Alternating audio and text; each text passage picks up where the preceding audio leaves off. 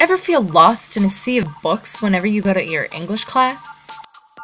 Being choked by boring texts and the same old story you've heard over and over and over? Do you wish your voice could be as powerful as this picture? We got the solution for you. It's the all-new Satire Starter Kit.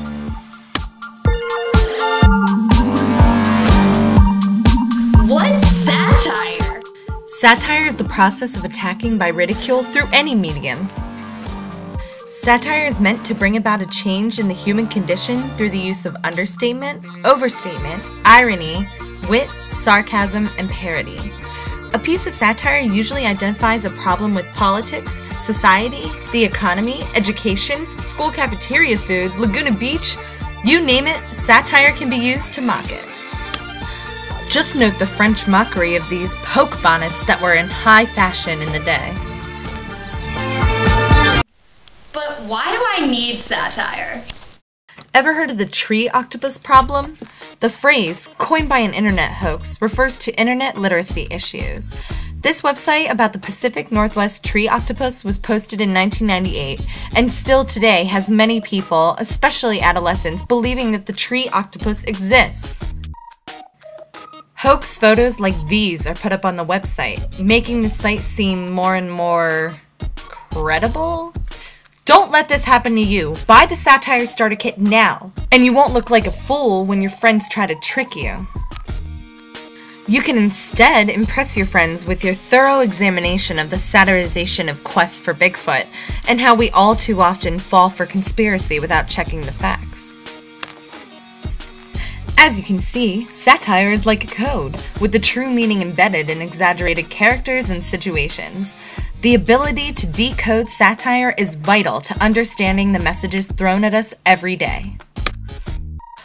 Our researchers here at Satire Inc. have found that the meaning of satire is often lost in translation. People may find it funny, but may not get the point of it. Don't be one of those fools stuck in humor for humor's sake mode. Buy the Satire Starter Kit now, and you'll be able to decode embedded messages, argue and persuade in a more effective manner, enhance your perception of human nature, and mock society. What more could you need? But how does the Satire Starter Kit work? Well, various works included in our starter kit split into two main categories of satire: Horatian or Juvenalian. Horatian satire is more light and amusing. It comments more on social follies as opposed to social evils. The voice and tone of Horatian pieces are usually indulgent, amused, and witty, leaving the audience with a wry smile at the end. Your starter kit includes a range of Horatian satire from Alexander Pope's The Rape of the Lock, a mock epic poem written in 1714, to The Onion, a contemporary parody newspaper. The Onion claims to be America's finest news source. Just look at their use of exaggeration to parody the assassination of JFK and the abundant conspiracies that followed.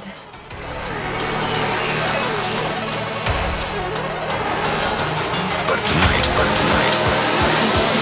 on this small planet. The Rape of the Lock satirizes petty arguments of the aristocracy by elevating them and comparing it to the days of Homer and the epic.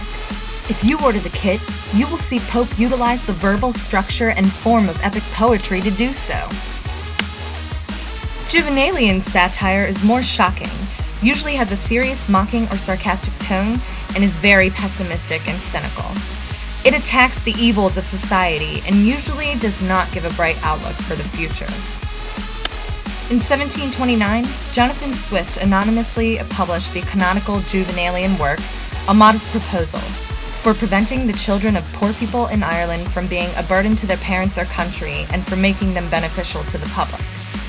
Swift proposes a satirical solution to the mistreatment of the poor in Ireland, and let's just say the content of the essay is, fleshy. You'll surely be in for a delightful treat. Aldous Huxley satirizes the consumerist society of his time in 1932 in Brave New World. This dark story provides a bleak outlook for the future, where all values, morals, emotions, and free thought are not welcome. The government of Huxley's world assures that their citizens will feel superficially satisfied and content, so that they do not realize that they are forfeiting their personal freedom and individuality. Will John, a major character who lived away from the world state's influence, succumb to the degraded commodities of society? Buy our kit now and find out for yourself. William Hogarth, English painter, social critic, and editorial cartoonist, is credited with pioneering sequential art. In 1743 to 1745, he painted a series entitled Marriage à la Mode. The series satirizes ill-considered marriages for money, and also critiques the foolish nature of the aristocracy and the rising merchant class of London. Heed this warning from Hogarth, ladies and gentlemen. Marrying for money may lead to an unhappy marriage filled with scandal, affairs, STDs, drugs, rock and roll. The paintings are chock full of stark contrasts that enhance Hogarth's criticism. Here's a special sneak preview of the satirical series paintings by Hogarth, with commentary from Minnie Driver. The first of the series, entitled The Marriage Settlement, we see an unhappy marriage about to ensue. The couple's fathers are marrying their children off for money and title. The soon-to-be bride and groom face away from each other, a foreshadowing of their doomed marriage. The young groom, son of an earl with failing assets, looks vainly into a mirror. Ah yes, here we have the tete-a-tete. The young married couple sit in a dirtied room in their home. The young man has contracted syphilis, as Hogarth portrays, by a black patch on his neck. It is implied that he has been out at the brothels a little too long. In the inspection, we see the young man has gone to a quack doctor to take care of his sexually transmitted disease. And now we come to the toilette, where the young couple has now gained their titles of Earl and Countess. It is apparent, if you look to the right, that the wife has begun an affair with a family lawyer, Silvertongue. Also note the paintings in the background. A lot of them are very religious, and also overtly sexual. What could this stark contrast imply?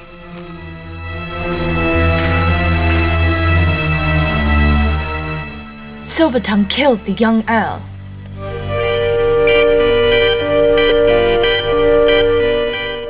The wife decides to end it as well in the end.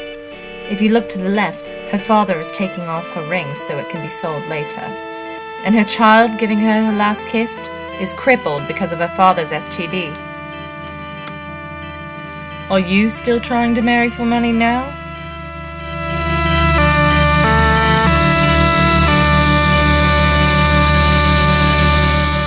Like I said before, our kit offers you a plethora of satire. Here's an example of the really popular video parody. Shows like Saturday Night Live and Mad TV take real-life situations and exaggerate them or parody them. This clip makes fun of MTV's hit show Laguna Beach, a show about affluent kids in California who... well, let's just say Mad TV hits the nail on the head with this one. We're all such stupid airheads. We have so much more money than we should have for our age, and our parents are to blame.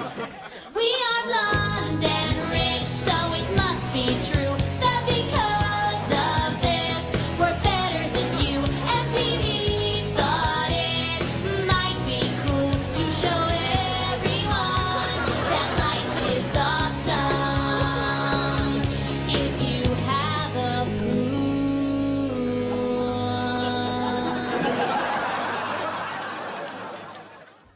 If you're still not a believer in the Satire Starter Kit, then check out our activity book. Watch as we transform this simple sentence from social critique into sensational satire.